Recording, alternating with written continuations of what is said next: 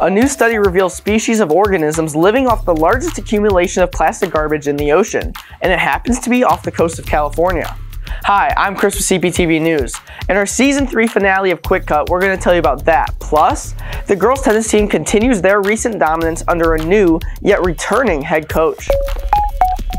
In a new study published in the Nature, Ecology, and Evolution journal last week, a team of researchers revealed that dozens of species of coastal invertebrate organisms have been able to survive and reproduce on a patch of plastic garbage that's been floating in the ocean for years.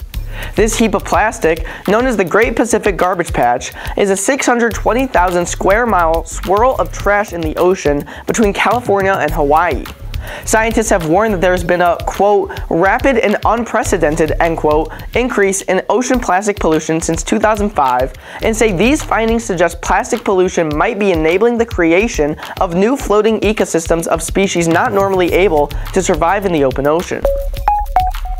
The United Nations predicts that India will surpass China in population by the middle of this year, making it the world's most populated country.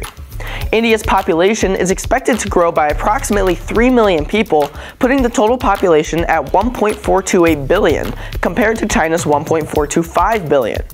China has been the most populated country dating back to 1950.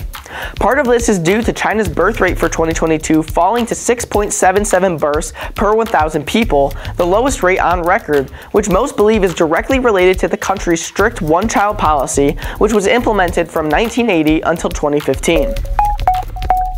Over the past year, Spain has endured a drought caused by heat waves which have led to forest fires. However, not all of its effects have been negative, as the drought has caused water levels in the Penta de Sal Lake to drastically decrease, revealing a church and remains of an ancient village. Previously, only the top of the former church of St. Roma could be seen. As water levels receded, more of the church could be seen. Today, the church is fully unveiled, and visitors are allowed to explore the remains. CPHS hosted their annual prom this past Saturday, with the Grand March taking place in the CPHS gym just before the dinner and dance. The march saw students dressed to impress as they walked across the gym, which was decorated as a promenade. Trenton Mayday and Jenna Schroeder were announced as prom king and queen respectively at the end of the march. Nearly 1,000 students attended the dance that followed at the Halls of St. George in Cherville. Hi, I'm Madeline with CPTV News. CPHS's annual senior send-off Friday Night Lights is just a few weeks away. The night is an opportunity for the senior class to gather one more time and celebrate together prior to graduation. Open to CPHS seniors only, the event will take place on May 19th from 6 to 9 p.m. on the football field and will feature music, inflatables, food trucks, gift giveaways, and more. You will need to RSVP by going to the school's website and clicking the link under the News and Announcements heading. The CPHS Dance Marathon to benefit Lurie Children's Hospital of Chicago will take place on Friday, May 19th from 4 to 9 p.m. in the Fieldhouse. This event is sponsored by the CPHS Student Council, who has been raising money all year for Lurie Children's Hospital of Chicago. We're trying to raise $10,000 this year for Lurie Children's Hospital, and at the event we will have water balloon fights, we'll have dodgeball, we'll have a lot of other games that are super fun for the event. To sign up, visit events.dancemarathon.com. All AP exams will take place at CPHS between May 1st and 12th. Follow this QR code for a link to the full schedule of exam times and dates on the CPHS website.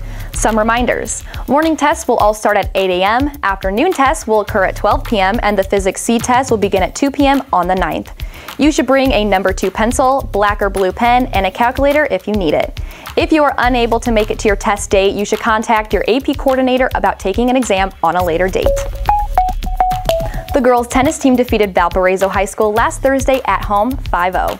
First singles, Anna Barron won 6-3, 6-4, and first doubles, Katie Muma and Avery Van Senis had a tight match but came out with the 7-6, 7-5 win. Social studies teacher Don Barron returned to CPHS this school year as head coach of the Bulldogs. The boys volleyball team lost to Lake Central last Thursday in straight sets. LC came out hot in the first set, winning 25-16. CP came out with more energy in the second set and eventually had a 7-point lead over LC, but the Dogs couldn't finish, losing a tight game 26-24. Crown Point was electric again in the third, but had trouble closing, ultimately losing a close game 25-21. The loss drops the team to 7-6 on the season. Their next game is home tonight against Valpo at 5 o'clock. Before we go, a quick look at our CP NWI weather forecast. On Friday, we'll see partly sunny skies with a high near 63 degrees and a 30% chance of showers in the morning and an overnight low of 43. Partly cloudy with showers likely in the afternoon on Saturday with a high of 60 and a low around 40. On Sunday, mostly cloudy, showers likely again, but with a below average high of 53. Our season is ending a little earlier than usual as we pack up our lights, set, and camera and move out of our old studio while our new space is being constructed. But remember, for the latest in CP and NWI news, check in regularly with CPTV News or thedogradio.com at the bottom of every hour. Follow us on Snapchat at CPTV_QuickCUT to catch a replay of this episode or any episodes you may have missed. For all of us at CPTV News, we'll see you next time.